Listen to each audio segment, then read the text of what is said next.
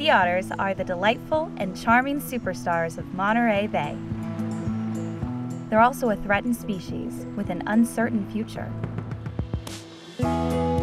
Today, there are only 3,000 sea otters left in California.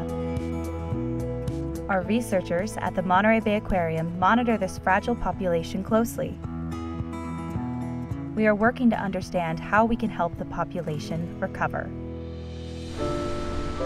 Life is tough for a sea otter, and especially for sea otter pups. They are completely dependent on their mothers. And when a big storm rolls in, crashing waves and strong currents can separate a sea otter mom from her pup. This stranded pup is just a few days old. Without her mom, she will not be able to survive on her own. That's where the Monterey Bay Aquarium Sea Otter Program steps in. You got it? Our team of staff and volunteers respond to calls of stranded sea otters that come ashore along the California coast. When we find a stranded sea otter pup, the first thing we do is try to reunite it with its mother. If we can't find her, we take the pup back to the aquarium for further care.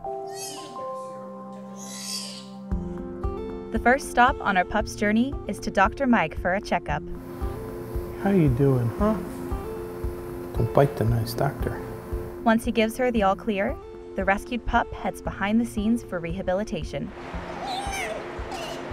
Raising a sea otter pup is a round-the-clock job. Every few hours, we give the pup a special formula that mimics mother's milk. And when we're not giving her milk, we're grooming and grooming and grooming. A sea otter mom will spend hours every day grooming her pup. So we do the same. All that fur makes a sea otter pup float like a cork.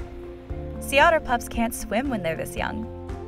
So we tow her around, flip her over, and encourage her to dive, just like mom would do in the wild. We also give her a few toys to chew on. This helps build the jaw strength and coordination needed to eat solid food. When we care for pups, we put on a special outfit. The dark face shield and loose black poncho disguise our staff so the sea otter pup doesn't bond with humans. Stranded sea otters are wild animals, and we want them to stay wild.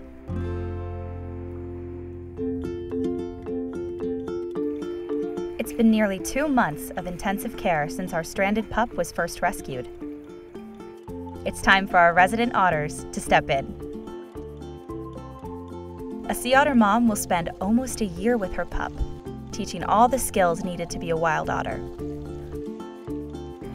The Monterey Bay Aquarium pioneered the first ever otter surrogacy program, pairing our resident otters with stranded pups to provide maternal care. After a little time getting to know each other, the pup's surrogate mom is ready to get to work. Mom teaches her pup how to handle live prey, how to find food buried in the sand, and how to crack open shells.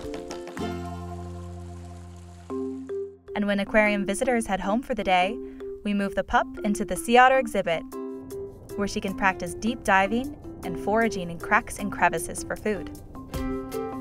In the wild, sea otters play a big role in keeping the ocean healthy. They are gardeners of the kelp forest and other important coastal habitats. It's essential that our rescued pup learn all the skills she needs to succeed in her important role.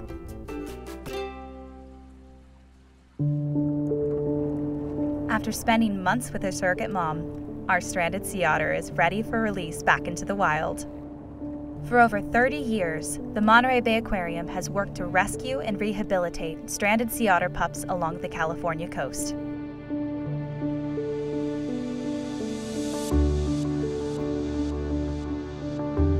Our program is beginning to have some significant impacts.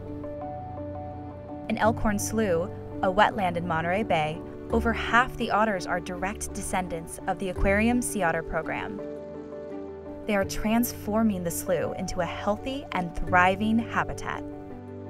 And maybe one day, The same success story will happen in other coastal habitats where otters have not been for hundreds of years. None of this work would be possible without your support. Please join us as we work to save California's sea otters.